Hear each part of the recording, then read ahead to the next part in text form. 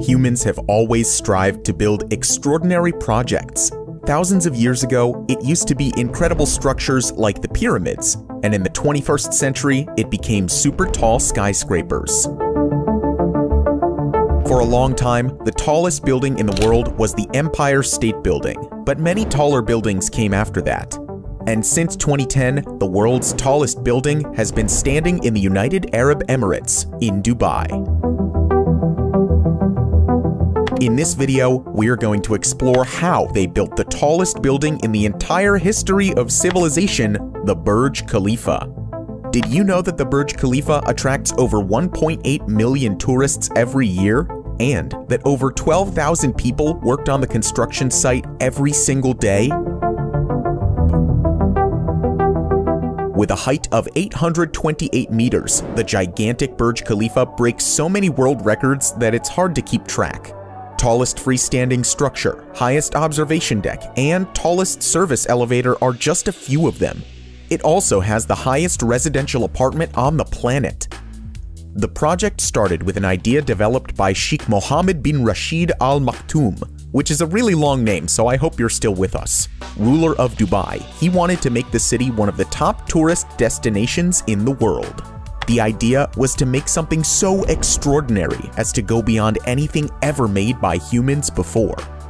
Construction on this truly extraordinary project started in 2004.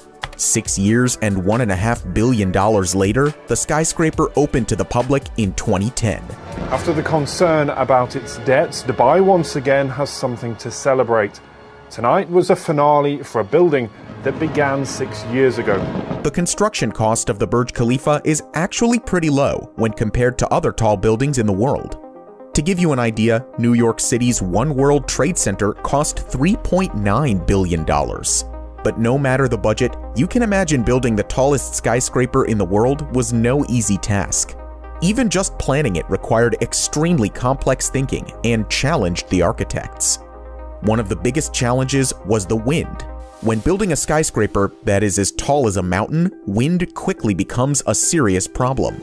To understand wind behavior and the stress it could have on the building, the engineers conducted over 40 wind tunnel tests.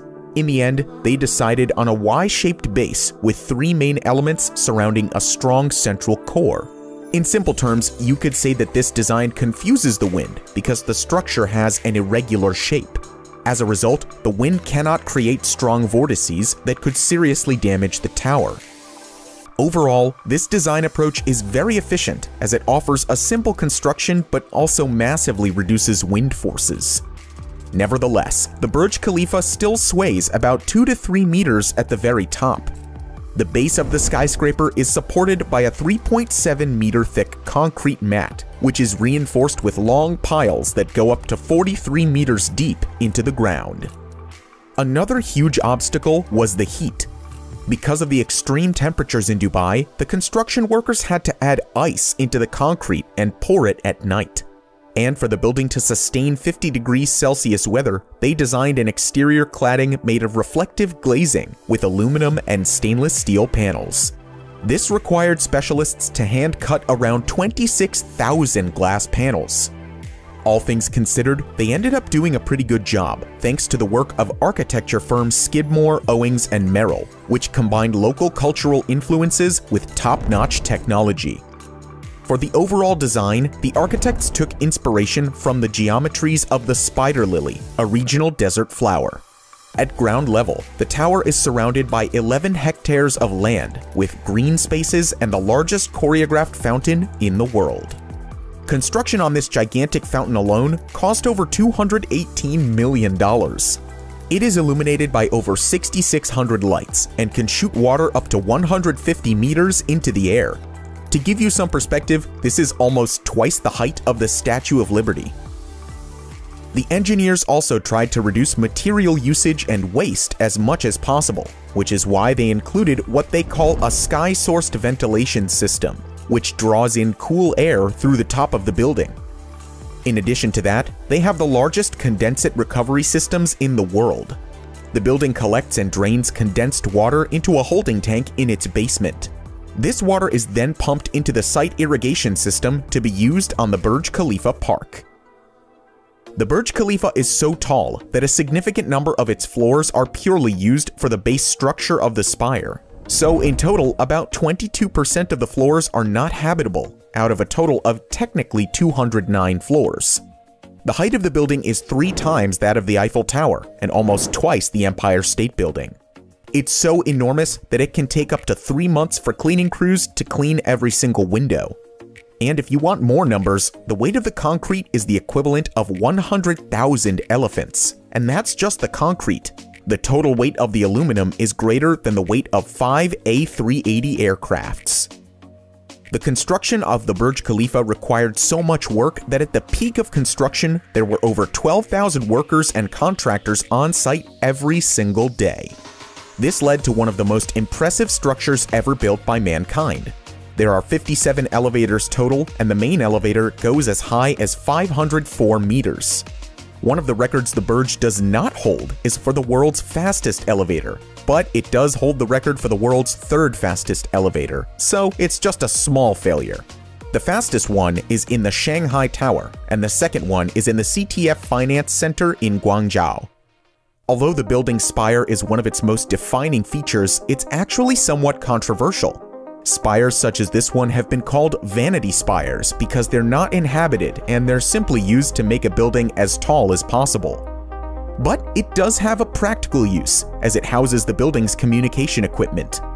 Now you might be wondering what the Burj Khalifa is for, other than showing off. Well, the main purpose of the tower was to make it a major tourist attraction. This was definitely a huge success, as it attracts over 1.8 million tourists every year. But the gigantic tower has many uses. It's full of retail space, offices, a Giorgio Armani hotel, and of course, a ton of residential units. Among those are 900 luxury residences, going from studios to a giant 5-bedroom penthouse. And residents get access to a great number of facilities, such as a gym, a library, and meeting spaces. In addition to that, they also have a cigar club, a gourmet market, jacuzzis, and indoor and outdoor pools. It also contains the world's highest building-based observation deck at almost half the height of the tower, and because they're really into beating world records, it has the highest restaurant on the planet, which stands at 441 meters high on floor 122. Of course, it offers outstanding panoramic views. They also make sure to use the building for as many cool purposes as possible, which is why it offers one of the world's most impressive fireworks shows in the world on New Year's Eve.